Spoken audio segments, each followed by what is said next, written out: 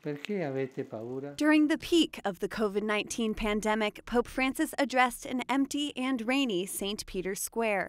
Il Signore ci interpella dalla sua croce a ritrovare la vita che ci attende, a guardare verso coloro che ci reclamano, a rafforzare, riconoscere e incentivare la grazia che ci abita. Non spegniamo la fiammella smorta.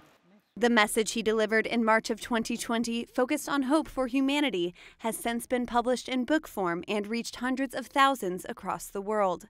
Now, with the help of the Italian Space Agency, the Pope's words will be launched into space.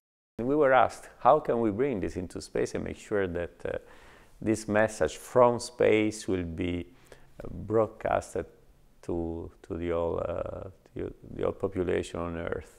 The solution? Working together with the National Research Council and the Polytechnic University of Turin to create a miniature version of the book and a device to safeguard it.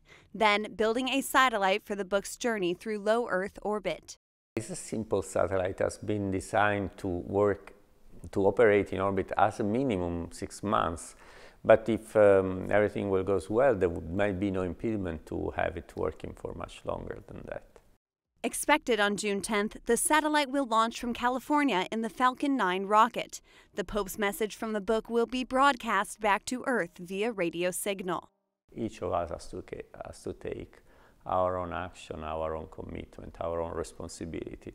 And this is what I really hope will be triggered by the message of the Holy Father coming from space down to Earth. This is the first time the Italian Space Agency has worked together with the Vatican to build a satellite, but hopefully not the last.